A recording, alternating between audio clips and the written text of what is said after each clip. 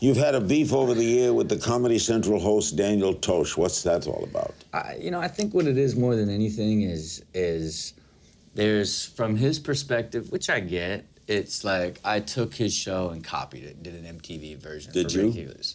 I didn't, right? So who I did copy, full bore and full-fledged, is Vinny DeBona, right? Like, I had initially read an article about America's Funniest Home Videos global syndication business, and this was during Rob and Big, right? And so at the time, when they wanted me to do a new show because of Rob and Big, because we weren't doing Rob and Big, I sold them Ridiculousness, right? Because I was like, man, like, I shoot it in the studio, so easier to do, and if I get to 100 episodes, I've got a global syndication, I'll get paid forever, right?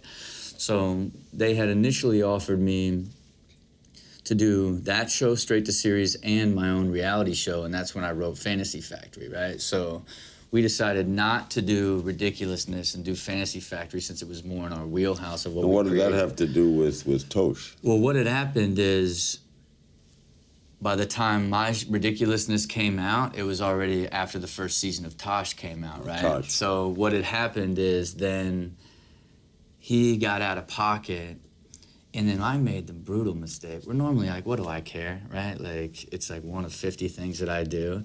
But I made the mistake, the uncanny mistake of coming out of pocket on social media, right? Where I just said some like, yeah, like, I'll see you when I see you type of thing, right? So he got ticked.